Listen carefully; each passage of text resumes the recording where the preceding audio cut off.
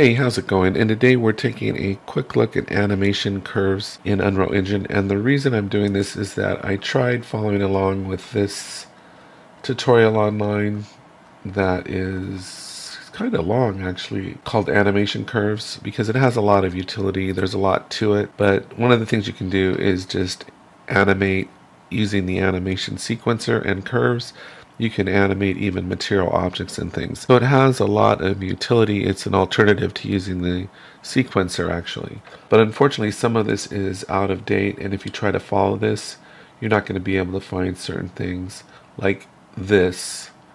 This doesn't exist anymore. So anyway, let's jump into Unreal Engine and get started real quick. All we do need is an animation. So I'm going to come into characters, go into mannequins, go into animations, go into Quinn. It just takes a minute to scan, I guess, this asset. And it's funny, I don't remember that taking so long before. Anyway, I'm going to drag her onto the scene. I'll hit F and get down here, slow down the camera a little bit, and there she is.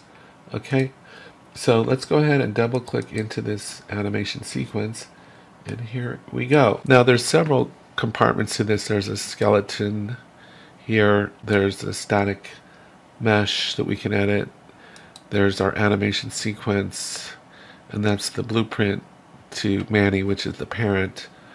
But primarily what we want to do is add a curve. You would think you could just click here and you can add a curve, but you can't make a curve. So it would seem like you'd be able to do it from here, but you have to go to the skeleton here, and then you'll see where it says add curve.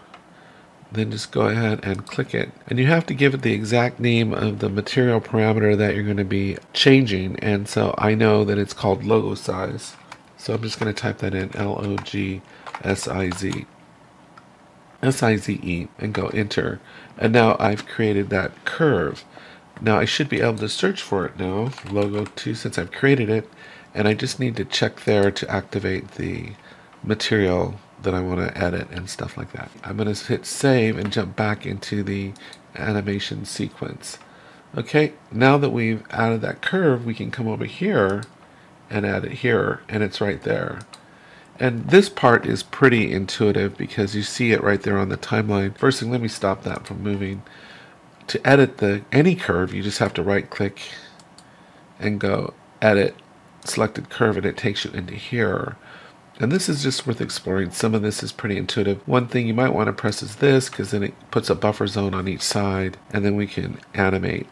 And to get started with this, all you have to do is actually just hit the middle mouse button, click along, and you can add your keyframes in there. We're just going to add a few in here. We're not going to get too carried away. And I want to show you something else that you can do. There's a lot to learn about this tool. If you hold down, I believe you can marquee select, and then you don't even have to hold down shift, and then if you right click, you can add so that you can modify things.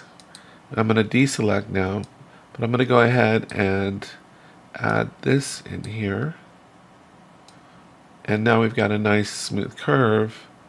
Okay, now it's worth noting this control up here.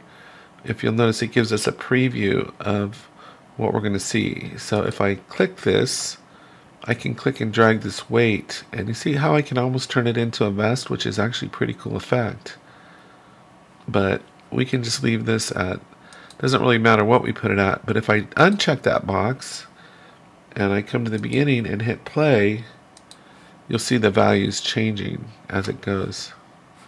So that's kind of cool. So now we've modified our animation, and all we have to do if we want is we just come here to create asset, create animation, current animation, and go preview mesh. And then you can create a brand new animation sequence with that curve added to it. And that's all you need to know to get started with the animation curves in Unreal Engine. So anyway, I hope you found this helpful. Take care, and I'll talk to you next time.